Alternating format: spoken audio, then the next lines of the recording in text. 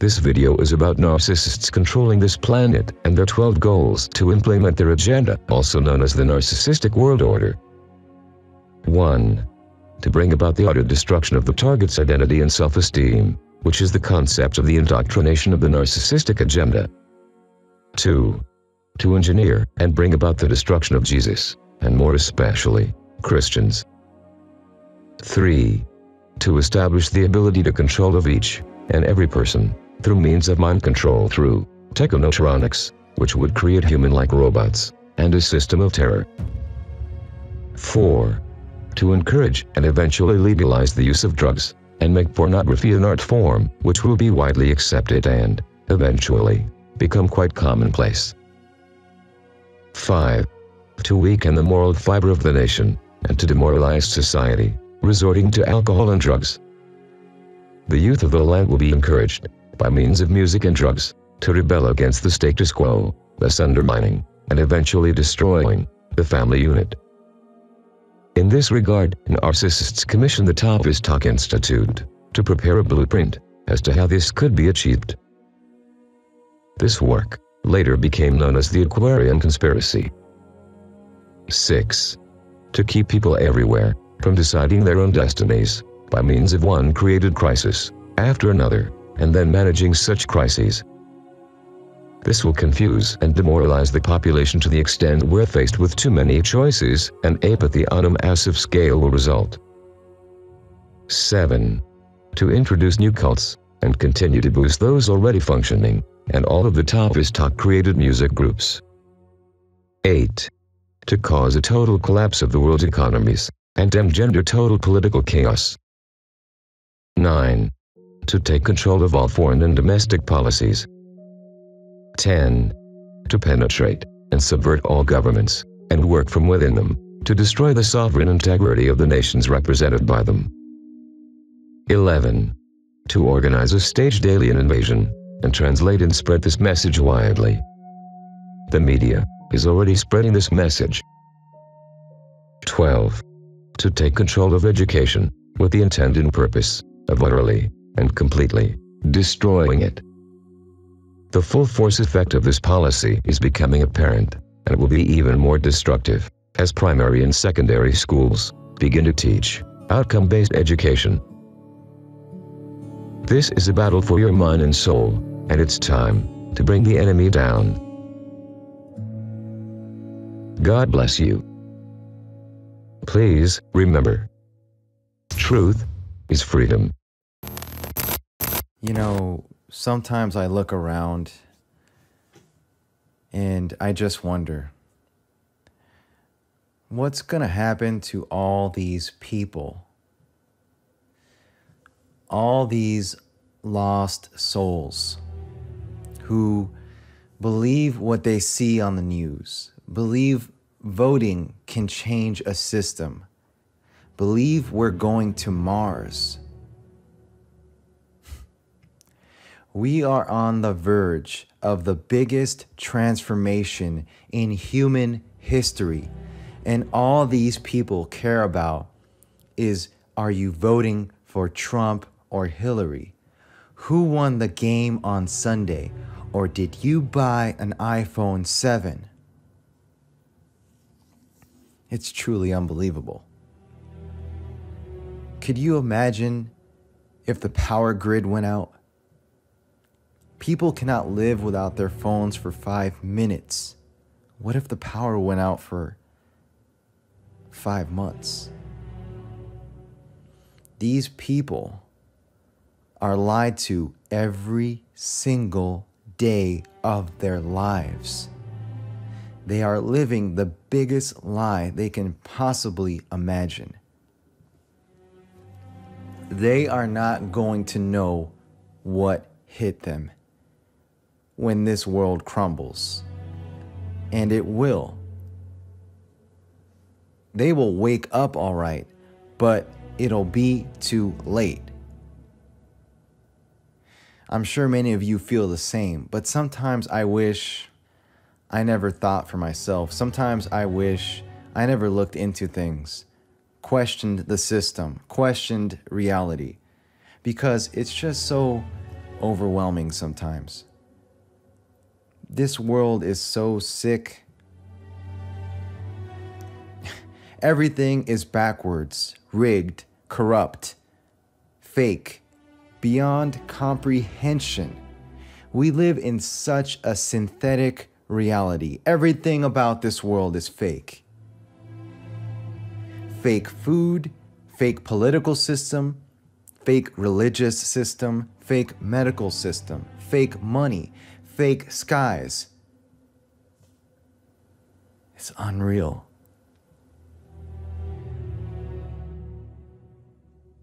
You know what I think? I think in this absolute fake rigged reality in which we live, you want to know what the only real thing is? The only thing that matters that's real? It's your spirit, your soul, the spiritual, because they can't take that from you. That you can save, because you can't change the system. This sick, fake world was meant to fall, and there's no other way around it. You think we're dealing with mere humans? These psychopaths in control are vessels.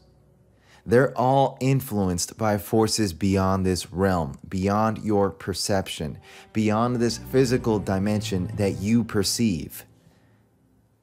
This is why the world is the way it is. This is how they are able to carry out their sick agenda against us all and do the things they are capable of doing. Because understand, this goes beyond the flesh. This is why there is a new world order.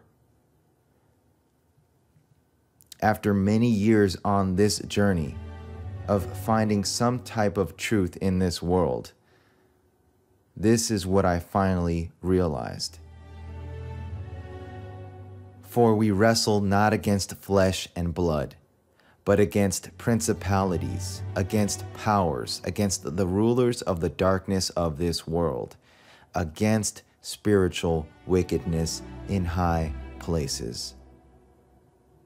This is what we are dealing with. This is why the world is the way it is. The way I see it, the sooner you understand this simple truth, the better off you'll be. God bless.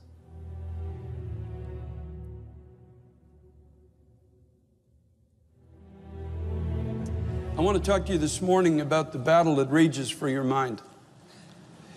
You are in a mental battle, maybe the likes of which you've never experienced in your lifetime. And I'm going to share with you the reasons why and how it's important that you and I win that battle now. Genesis chapter 6, if you go there, please, with me. And Romans chapter 1 and Daniel chapter 5. Genesis 6, Romans 1, Daniel 5, and also Matthew chapter 24. Now, Father, I thank you, God, with all my heart. This is not an hour to be entertained in the house of God. We need to hear from you. God Almighty, I ask you in Jesus' name to take this frail vessel, anoint me, and let the words that you will speak come alive in our hearts. Jesus, Son of God, give us vision for the day in which we're living in. Give us faith, give us power, give us help, give us hope.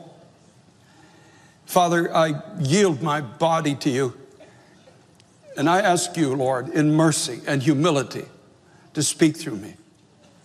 I ask you, Father, to give us ears to hear what you would be speaking to your people at this hour in which we're living. Oh God, help us. Give us strength, faith, and vision for the days in which we find ourselves. Lord, we know in our hearts that you're coming soon. Oh God, give us oil in our lamps.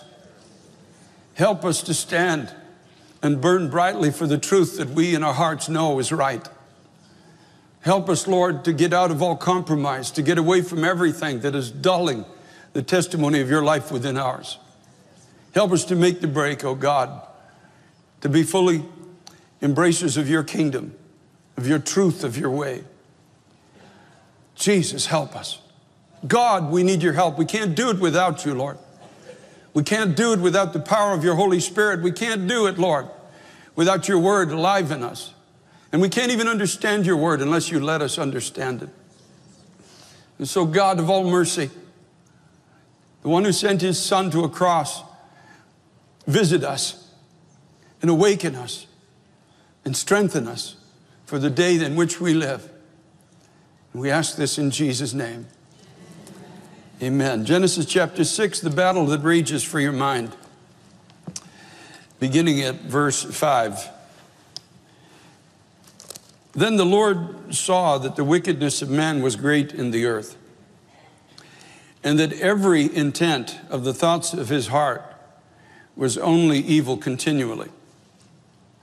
And the Lord was sorry that he had made man on the earth, and he was grieved in his heart. So the Lord said, I will destroy man, whom I've created from the face of the earth, both man and beast, creeping thing and birds of the air, for I am sorry that I have made them. But Noah found grace in the eyes of the Lord. And the scripture is describing a time in humanity when people had become incapable of hearing the words of God or following any thoughts except their own. And you have to be aware that Satan is coming against this generation in an unprecedented measure. He is attacking this generation to take the thoughts of God out of the minds of an entire society. He's doing it through the school system. He's doing it in our colleges. He's doing it in the marketplace. He's doing it in the halls of government. And he's even doing it in the house of God. Trying to eradicate everything that comes from the mind of God, to blind an entire generation, to take captive as many as he can, for the scripture says he knows that his time is short. And we have precedents in history to know that this can happen. These people in the book of Genesis were not that far from the testimony of the creation of God. They would have the stories, they would have the knowledge, they had the lineage, just like so many have throughout history. But they allowed something to take over, the fallen nature of humankind, that fallen nature that was sown into humankind in the Garden of Eden, that which is resident within you and me. All of society, every man, every woman ever created has this capacity of sin inside that manifests itself through the thought that I can be as God. And I can determine in myself what is good and what is evil. I don't need God to tell me what the parameters of acceptable behavior are. I can determine that on my own. That's exactly the warfare. Just as Satan came in and tempted Adam and Eve with this thought, and they bought into this thought, and they stepped outside of the parameters of the protection of God. And look at the heartache that came into humanity because of it. Look at the heartache that visited their own home when one of their sons became a murderer and murdered his brother. Oh no, the devil never paints the whole picture. He only paints a little piece of the canvas, and it's always the little piece that's got sunshine in it. He never paints the side that has death, the side that has decay and despair and depression and addiction and hopelessness and broken families and tears and sorrow. He never paints that side of the canvas. He only paints the sunny side first. The Bible tells us in the book of Romans, chapter 1,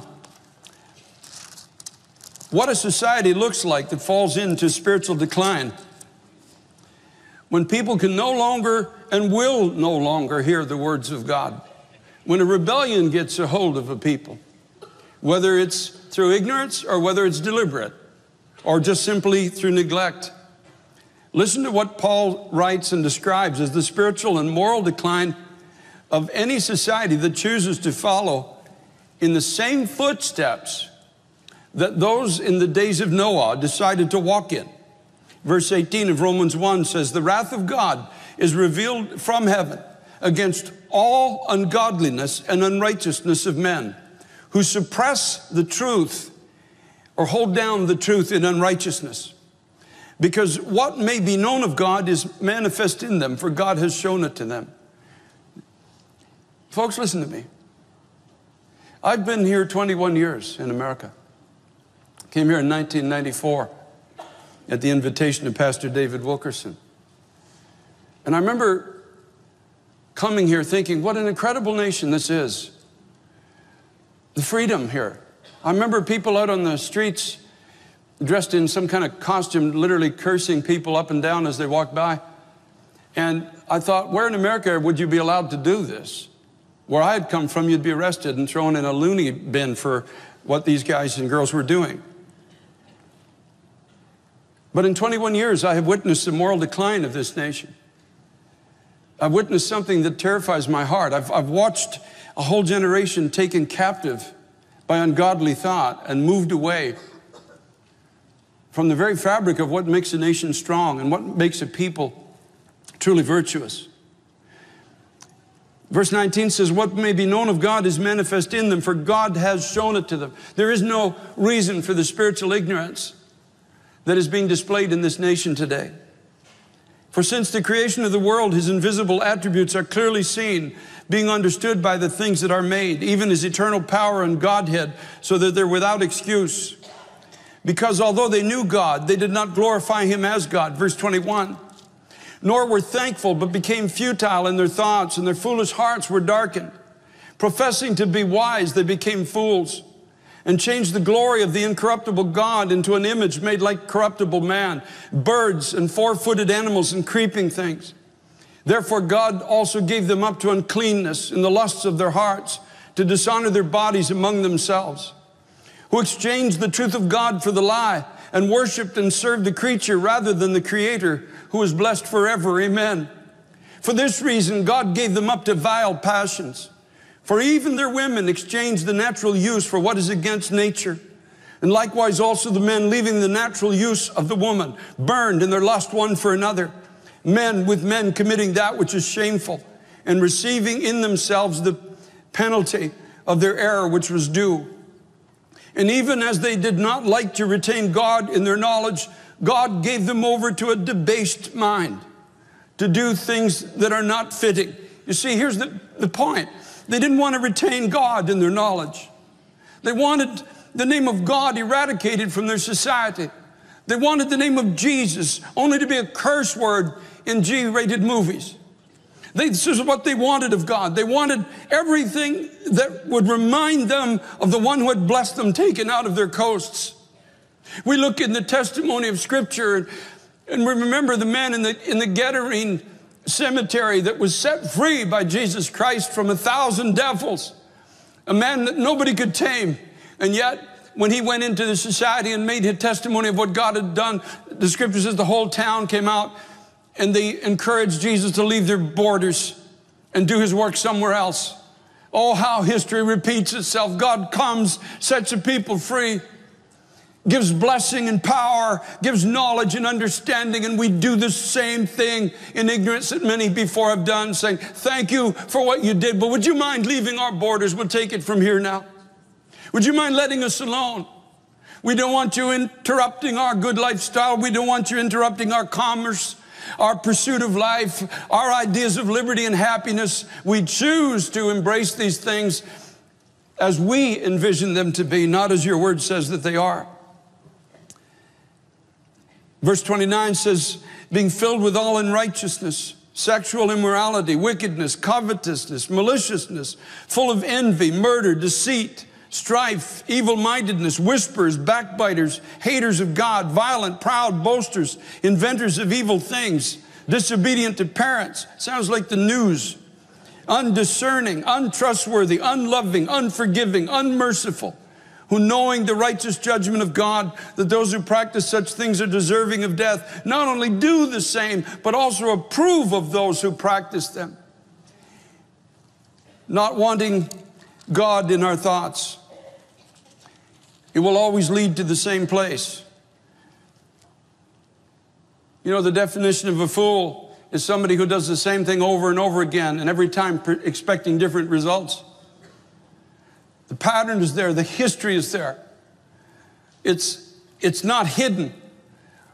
Like Paul said in Romans 1, we know it. We have history books. At least something of history might be left. We've seen what's happened to other societies who've done exactly what this society is now attempting to do. You know, in the days of Noah, so God looked down and it repented him. He was sorry in his heart for what he had created. And the scripture tells us in Matthew chapter 24, Jesus talks about the days of Noah. It says, but as the days of Noah were, so will also the coming of the Son of Man be. He's now talking about the return of Jesus Christ. And he likens it to the days of Noah. Now I want you to listen carefully to this. As in the days before the flood, they were eating and drinking, marrying, giving in marriage, until the day that Noah entered the ark. And they did not know until the flood came and took them all away. So also will the coming of the Son of Man be. They had no idea how short their time was. Every day passing by this visible testimony of God that was set before them, there was a place of mercy. Peter in the New Testament calls Noah a preacher of righteousness. I'm sure he most likely stood there inviting people into this place of safety prepared by God.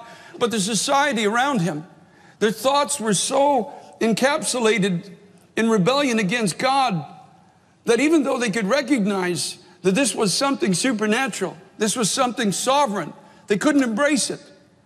And they had no idea. In their minds, they were marrying, they're giving in marriage. In their minds, they were righteous, they were committed, they were committing one to another. What possible issue could God have with this?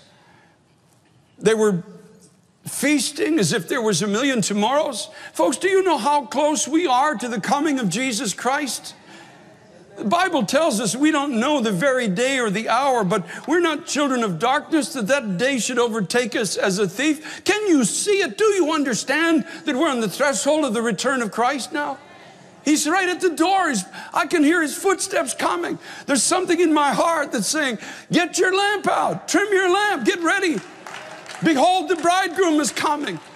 Go out to meet him. That's got to be the cry of the church now. The bridegroom is coming. Go out to meet him. Get oil in your lamp. Get ready. The Son of God is coming. The world as we know it is coming to an end. It's all coming to an end. This insanity in the Middle East, a nation now rising against nation. Calamities coming upon the earth just as Jesus said they would. All leading to this definitive moment. Folks, the ungodly know that Christ is coming. There's something in the hearts of every man, woman, and child that knows the hour we're living in. We're living in the season of Christ's return. I fully expect this event Scripture calls the rapture of the church of Jesus Christ. I expect it to happen any day now. Even in the church of Jesus Christ, there's a dullness in much, not all, thank God. I'm not standing here to indict the body of Christ. It's not my job. But I'm telling you, there's many places where the people in God's house are just as blind as the people outside of God's house. The last king of Babylon was called Belteshazzar. And he had a history. He knew God. God had dealt with one of his forefathers severely to show that man that the kingdoms belong to God. And he sets on the throne whom he chooses, and he takes off whom he chooses. And that knowledge was not hidden from him. But yet he chose to take the holy things of God that had been taken out of Solomon's temple in Jerusalem. And he threw a feast for all of his friends and all of his family. And they put wine in these vessels and they began to party. And they praised the gods of gold and silver and stone and wood. And then suddenly the writing of a hand appears on a wall. It's sovereign. And they know that God's trying to speak, but nobody in the room can understand what it says. And that's what happens when you begin to party with the holy things of God, when you take lightly the cross of Jesus Christ. When that kind of a spirit gets a hold of God's people, they open the book, but they can't understand it. The hand of God wrote this book. through the Apostle Paul and through Matthew, Mark, Luke, and John. It was a human hand, but it was the hand of God superimposed over them that wrote the words of this book. And when people take lightly this salvation, when Christ is only just an add-on to an already set in motion life plan, when Jesus is no more than a song on Sunday and fire insurance for the rest of the week, when there's no living relationship, men and women don't read their Bible because they can't understand it. And that's what happens with the party crowd. The Jesus party crowd. That's what happens to them. So it's happening in this generation. Oh, how unaware they're going to be. How caught off guard many are going to be. When all hell begins to break out and they'd stand in their congregation and say, "Preacher, you told me that if I would come to Jesus, it would be nothing but wealth and health and happiness and prosperity and a bigger slice of the pie. You lied to me." And so they called for the man of God. They knew there was a man of God still left in the kingdom. And Daniel stood before Belteshazzar and all of his entourage. And he said, here's what God's word says. You've been weighed in the balance and you've been found wanting. And God has numbered the days of your kingdom and finished it. And even though you stand in a place of power and authority, your kingdom is over. He's given it to somebody else. Another nation is going to take your place. Now, the interesting thing is the servant of God stood there and the words of God were clear. There was no ambiguity. There was no misunderstanding. But this King Belteshazzar and possibly many who were with him, they could recognize truth, but strangely couldn't hear it. They could recognize it. You could be sitting here this morning and you can recognize, say, that man's speaking from God. The words that he speaks, I know they're true, but you can't be moved to change your behavior through it. You can't be moved to bend your knee. You can't be moved to say, my ways are not God's ways. It's a strange affliction of those who have played games with the holy things of God. The ability to recognize truth, but a lack of ability to embrace what they recognize. Daniel stands before Belteshazzar and says, your kingdom is over. Your season of ruling is finished. Your military might is not going to save you now. And he stands before Belteshazzar and tells him, your kingdom is done. It's been given to somebody else. And what does Belteshazzar do? He commands his servants around him. He says, promote Daniel to the third highest ruler in the kingdom. Put a gold chain on his neck and put new robes on his back. So here he is. Daniel's just standing there. It must have been so incredulous. This foolish king was decorating him while the enemies were right at the gate, recognizing and decorating and honoring a man who spoke the truth, but yet unwilling to bend his knee to what he was hearing. Psalm 10 verse 4 says, the wicked in his proud countenance does not seek God. God is in none of his thoughts. If you are able to be under conviction, thank God for it.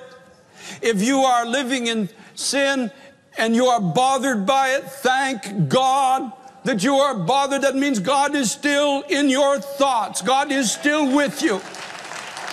God is still fighting for you. The danger is that when God is no longer in your thoughts, when you've sinned away the day of grace, as they used to preach years ago in the house of God, when you've so resisted God, then finally he's just withdrawn. Say, okay, have it your way. Live your way. Create your own system of right and wrong. Don't bend your knee to God. And he walks away. And a man who lives in evil starts thinking he's doing good. He even begins to think that heaven might be his home when it's all over. God is no longer in any of his thoughts. As in the days of Noah, his thoughts are continuously evil. He doesn't think they're evil. But when you have expelled God from the borders of your mind, there's nothing left but that which is created out of the human spirit, which in contrast to the holiness of God, of course, is evil.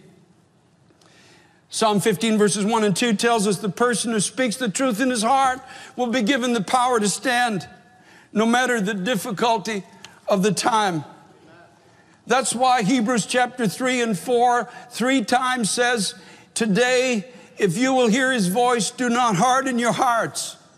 If you can still hear God, Don't harden your heart. If God is in your thoughts, if God is fighting against that which wants to occupy your mind, if you feel like there's a war going on inside of your head, thank God there is a war. That means two opposing sides are still there. When there's no longer a war, you've either given into one side or the other. But thank God there's a war. Thank God that those of us who know Him, we can't do wrong without being convicted of the Holy Spirit immediately. That what we're doing is dishonoring to God. We can't speak something we shouldn't speak without. You can't even, if I say something I shouldn't say, I can't get from here to the end of the platform without Him suddenly talking, hey, wait a minute, get back here. We got to talk about something. Thank God. Thank God. We all struggle with our thoughts. We all battle. Despair knocks on every door. Depression tries to find. Lust comes to every mind. The tendency to want to exaggerate, embellish, or outright lie comes to every person. We want to be angry. We want to hate those that persecute us and speak evil of us. We fight in our minds. But the difference is that the true believer, God is in our thoughts. God is with us in our thoughts. He is touched with the feelings of our infirmities. He's not aloof. He's not angry. He's not critical. He doesn't stand as judge. He stands as the one who says, come to me in your time of struggle. Come quickly to the throne of grace that I may help you in your time of need. God is with us in our thoughts. I thank the Lord for that with all my heart. And He promises us victory and power to withstand the downward pull of this fallen generation. And there is a huge downward pull to conform now in this generation. We are living in a time very much like Daniel's time, when statues are being raised up of what man says, this is what the image of society should look like. And when you hear the music, you better bow or you're going to suffer for it. God is the only one who can give us the power to stand. God is the one, because the Bible says in 2 Corinthians chapter 10, verses 4 and 5, the weapons of our warfare are not carnal, but mighty in God for pulling down strongholds, casting down arguments and every high thing that exalts itself against the knowledge of God, and bringing every thought into captivity to the obedience of Christ. The weapons of our warfare are not carnal. The weapons of our warfare are mighty. The weapons of our warfare, God gives us through faith in the finished victory of Christ on the cross. He gives us the power to pull down these thoughts that would try to rise up and exalt themselves above the knowledge of God. Whether they're coming in from the outside or they're coming in from the inside. As Paul said, I've got fightings without and fears within.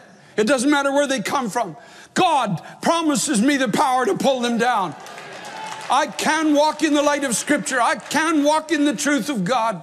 I can stand in an evil day. I can be given authority to make a difference, even though everything around me looks like it's going the other way. And you might seem like the only fish in the stream going upstream, and everybody else is going the opposite direction. But God says, I've given you weaponry and power to pull down these strongholds and to cast down these arguments and all these high things that have exalted themselves against the knowledge of God, and to bring these thoughts into captivity. That's why it's so important to win the battle of the mind. That is the battleground that we've got to fight on now. And that's where the battle must be won. Because we are all that is left to stay the hand of God's judgment on this nation. Hear me on this. We're all that's left. There's no political party. There's no new preacher. There's nothing going to have this nation is on a collision course with Almighty God Himself. And there's nothing left to stop it from where it's going but you and me. Coming in boldly, as Hebrews tells us to do, to the throne room of grace. And saying, God, I'm not here just for myself.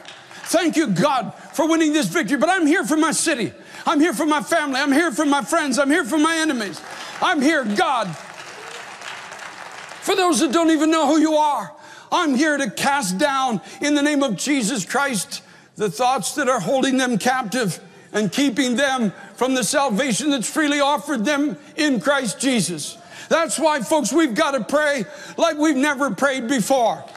This is not an hour to play. It's an hour to pray. It's an hour to come into the throne room of God. It's an hour to be filled with faith. It's an hour to stand like Moses stood before Pharaoh and say, no deals with you.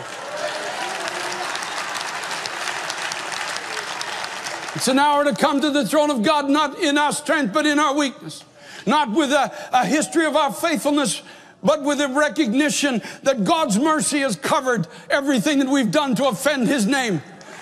Coming into that throne room of grace in the midst of our recognition of our own poverty and our own need. Not coming in with arrogance, not coming in knowing everything, but knowing this one thing, that there's only one name given under heaven whereby men might be saved. Coming in and believing that when we pray, God hears us. If my people who are called by my name will humble themselves and pray, I'll hear from heaven, I'll forgive their sin, and I'll heal their land. Jesus said, now my eyes will be open and my ears will be listening for the prayer that is prayed in this place. It's time to pray, folks. It's time to pray. It's not about a program. I'm not talking about a program. It's time to pray. It's life or death for people now.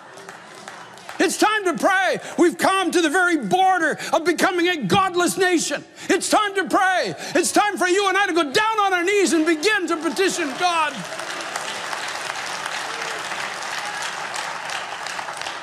It's time for us to make a decision. As Joshua said to the people of his day, if it seemed difficult for you to serve the Lord, choose this day whom you're going to serve. But as for me and my house, we will serve the Lord. Choose this day. Choose this day. Choose this day whom you're going to serve. Choose to stand. Choose to be a light. Choose to be a man and woman of prayer. Choose to be in right relationship with men and God. Choose to do it God's way. Choose to walk inside of the boundaries of the text of Scripture. Choose it with all your heart. Only the prayer meeting can save America. Nothing else is going to make a difference.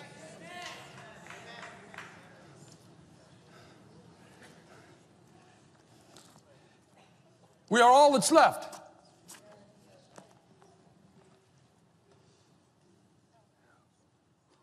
As Aaron once did,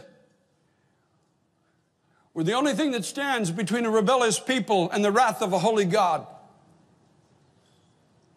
We have played away our day of grace in this nation. We have snubbed our noses at God too long. We've entered into the fields of the fatherless, forgetting that God's word says 50 million babies have been aborted in this nation. And we're going into the schools of those we didn't kill in the womb and telling them there is no God. We have entered into the fields of the fatherless. And God says, when you do that, I will rise up and defend them. We've crossed the line in this society. The only thing left is the prayer meeting. The only thing left is you and I going again to our knees with lives as much as we know, walking in obedience to what God has asked us to do, and with hearts filled with faith and with a passion in our heart that says, oh God, this is my prayer most every morning now. I say, Lord, if New York City, if people in this city go to hell, let it be because they had a choice. Let it be because they knew and rejected the truth. But don't let anybody end up there who never heard. I pray, God, for an awakening in this city, in every church. I don't care what name's on the door anymore. Oh, Jesus, Son of God, visit the people who come to your house. Visit our parks, our businesses, our schools. Visit us, God, as you've done in the days of old. I know what God can do. I know He can visit this society. It looks so big to us, looks so insurmountable, but that's always the way it's been throughout the course of history. Enemy armies gather. They've got the superior armor. They've got the upper side, seeming to have all the advantage, and all God's people have left is faith. It's so ironic. We end up where we should have started. And we turn to Him again.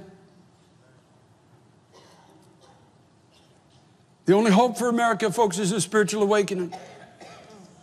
Where men and women wake up, where the Church of Christ wakes up, where we begin to realize where we are, what we have done. Begin to understand that it's not God's heart to judge, it's in God's heart to be merciful. And His mercy will be there until we reach the point where our thoughts are continuously evil. As the people of God, it's so important now that our minds become shrouded in this book. And as Paul said, whatever is of virtue, whatever is of good report, whatever is praiseworthy, whatever is lovely, think on these things, and the God of peace will crush Satan under your feet shortly. It's time to get out of the seat of the scornful. It's time to stop associating with sinners, if we're associating for any other reason but winning them to Christ. It's time to make the break, folks. It's time to get oil in our lamps. We don't have that long. Madmen are eventually going to get access to weapons of destruction. That's a given. It's only a matter of time. And do you know that New York City is the #1 target of most of these insane people? How long do you think we have? And the #1 target in New York City is Times Square. Where are we?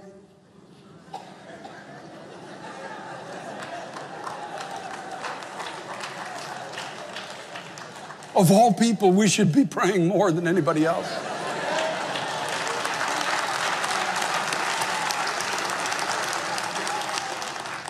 I'm not trying to scare you. I'm trying to stir you. We're going home soon. Soon and very soon, we're going to see the King.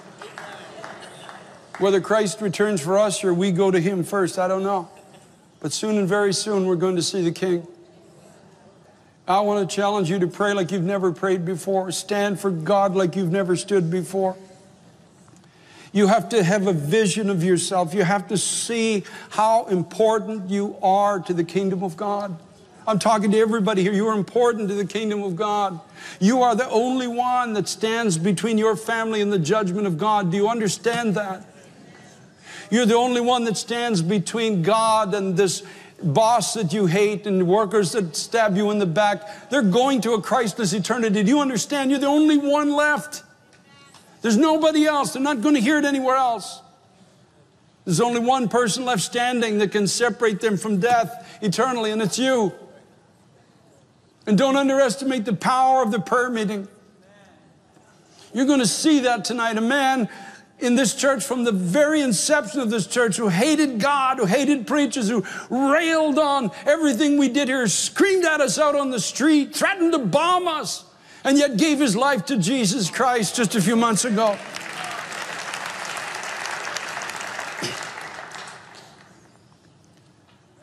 All things are possible to him who believes.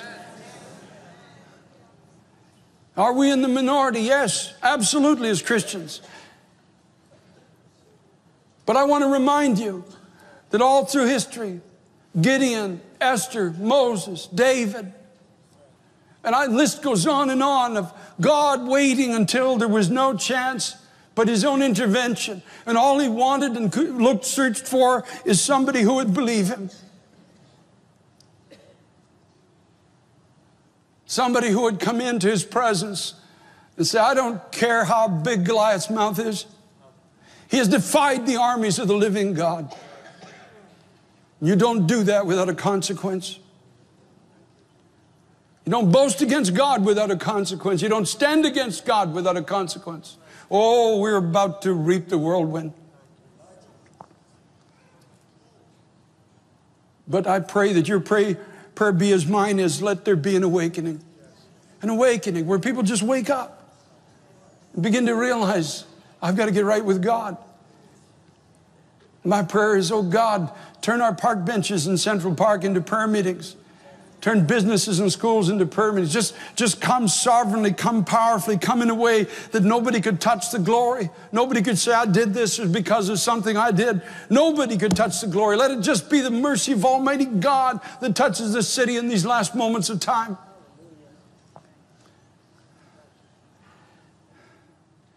You see, that's why there's such a battle in your mind right now. The devil fears you going into the prayer closet with faith. The devil fears a surrendered life because his kingdom has been destroyed and demolished throughout history. He knows that. He's been alive a lot longer than you and I. And he knows what happens when somebody's abandoned to the purposes of God. My altar call this morning is very simple. God, help me to win the battle in my mind. It's for the person who says, I'm not going to pretend there isn't a battle there. There is. I want to be happy. I want to live in comfort. I struggle in some areas of my life, and the devil tries to tell me I'm never going to get the victory. It's never going to change. But that's not what the Word of God says. And today it's just people getting up and coming to the front of this auditorium or wherever you're listening and saying, Lord, I just have to trust you.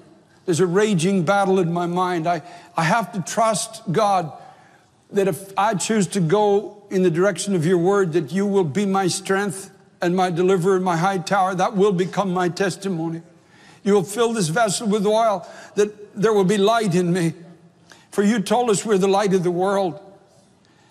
That I'll not be a marginal player standing terrified on a hilltop in the last moments of society as we know it, but I will be, as David was, one of those running down to face the giant.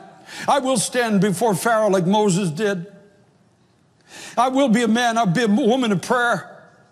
I will believe when nothing my natural eye sees can show me a way to victory. I will believe in my heart for the words that you've spoken to me.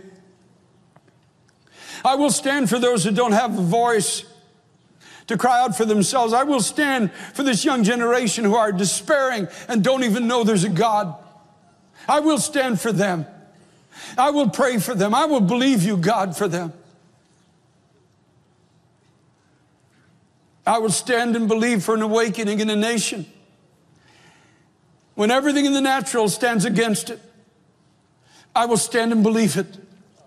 Even you, God, said to Ezekiel, I sought for a man that I should not have to judge the nation. Oh God, let that be us, each of us, that we would stand in the places that we're given and win the battle of our mind. Father, I thank you for this with all my heart. I praise you for it. In Jesus' name. And we're going to stand in just a moment. And for those who really want to win this battle of the mind, you want to win it. I want to walk with God. I want to make a difference. I want my life to count. I want to have oil for this generation. I want to be a city set on a hill that cannot be hidden. If that's the cry of your heart, I'm going to ask you to slip out of your seat wherever you are and just come and join with me here at the front of this altar. And we're going to pray together. In the annex, do the same. North Jersey campus, and at home, just stand up in your living room. Let's stand together, please. You can go to either exit in the balcony. Thank God. Thank God. Thank God. We're going to worship just for a few moments. Then we'll come back and we'll pray together. Praise God. Say hi. This is Tyler. Thomas, his dad plays the piano here. And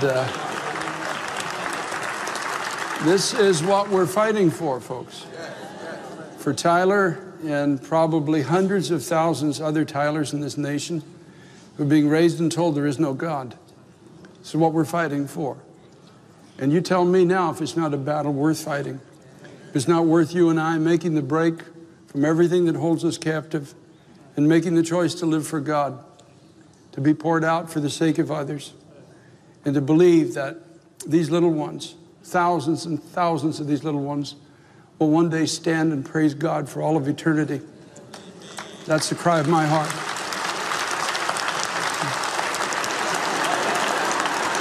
Can you wave? Can you wave? I don't know about you, but I'm not letting them go without a fight. I'm not letting the devil have this generation.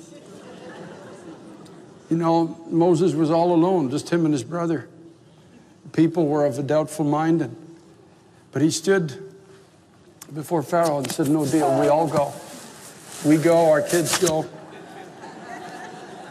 I want to turn around and see the people over there. You want your money? What is it that you're looking for? Hey? Can you sing? Can you sing? Is he singing any songs?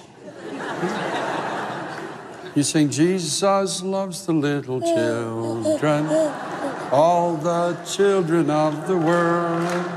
Red and yellow, black and white, they are precious in His sight. Jesus loves the little children of the world. There they are. There's everybody. There they are. Can you wave? Can you wave and say hi to everybody? That's it. All right. Father, we dedicate these little ones to you. And God, we ask you in Jesus' name, give us the grace and the strength to live as men and women of God. Give us spiritual power and authority to stand against the forces of darkness that stand against this generation. Help us, Lord, to recognize that this is a battle for the souls of men and women and children. Help us, God, to live outside of our own comforts and our own view of success, what our lives should be, and to embrace the will that you have for us. Help us to understand your word when we read it. Give us faith in our hearts and give us power in our prayers. Oh, Jesus, Son of God. Oh, Jesus, Son of God. I come to you today simply because I know who you are. I know your heart. I know your heart. So God, give us the power we need, Lord, to stand in this generation. Give us victory in our minds. And we thank you for it, God, with all of our heart. In Jesus' name. Hallelujah.